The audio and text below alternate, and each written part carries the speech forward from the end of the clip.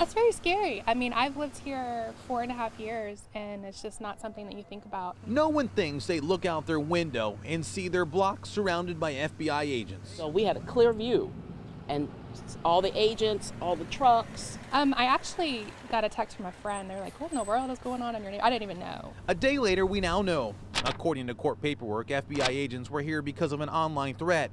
They tracked the IP address to this home on Greystone Drive. They were originally searching for electronics, but found explosive devices. I'm still in shock, actually, because I would never think anything like that would happen in this neighborhood. So that's actually really bad. Making bombs? Right. It makes me think, like, what's the purpose of the bombs? Isle of Wight deputies arrested a 32-year-old Paul Longoria. Court documents say he told investigators the explosives found in the garage in his bedroom were his. His dad told us to trust the legal process. Are you surprised by this?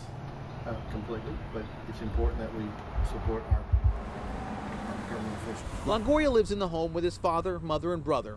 He's now being held inside the Western Tidewater Regional Jail without bond.